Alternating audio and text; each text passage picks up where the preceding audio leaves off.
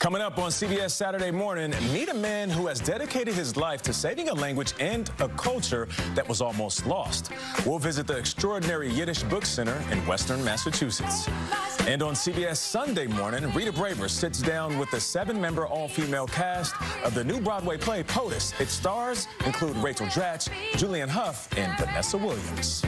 Looking forward to that. That nearly does it for us. But before we go, can we get one more look there at baby? Yeah. She's good. Hey, Uncle Nate. Happy Mother's Day, Wendy. Hey. First one. Thank you. Congratulations. Before we go, look back at all that mattered this week. Have a great weekend, everyone.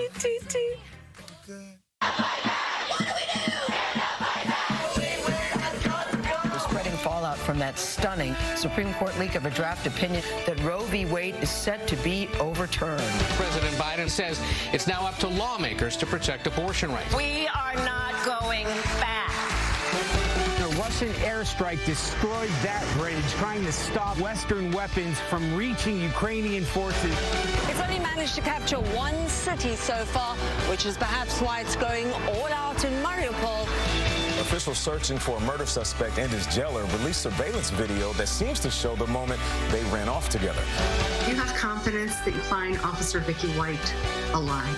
I have concerns that we might not. Dave Chappelle was doing his act when a man got on stage and tackled him. Glad Dave is okay. Glad he's okay, that's for sure.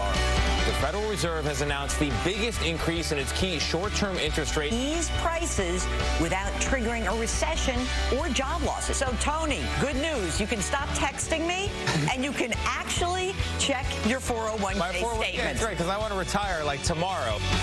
I got my head out the sunroof. I'm blasting my favorite tune. Welcome to CBS Mornings, and hello to you, our viewers on the West Coast. As we get been. Yeah, we're out. I was like, oh my God. That was fun. Oh, we're not out. Oh, we're not out? Wait. Oh, yeah. Coming up next, Vlad Dutier has the stories. That's the Gail King we'll be talking about. Clean up on aisle 3. That's all you got to do. You don't have to move your hips. Hey! I knew you could dance. You've been holding back. So he's like, oh, okay. Please carry on. Take it easy. I order you to dance for me. Good morning. How are you doing, Queen? I'm good. I'm blessed. You are so good at the physicality of it. You know, I said, what? Yeah. Is there anything you want? I got to do what? You call me what? Yeah. All hail the Queen. Thank you, Queen Latifah.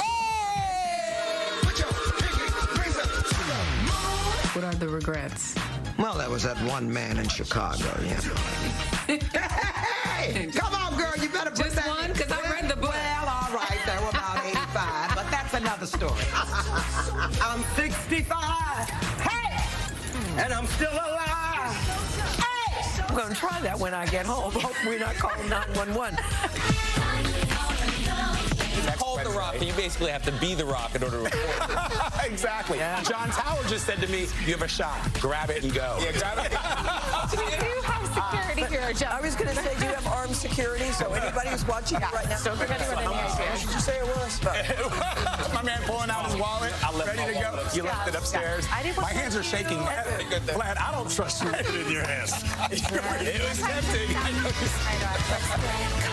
Pear-shaped, these rocks don't lose. Pear-shaped diamonds are a gold.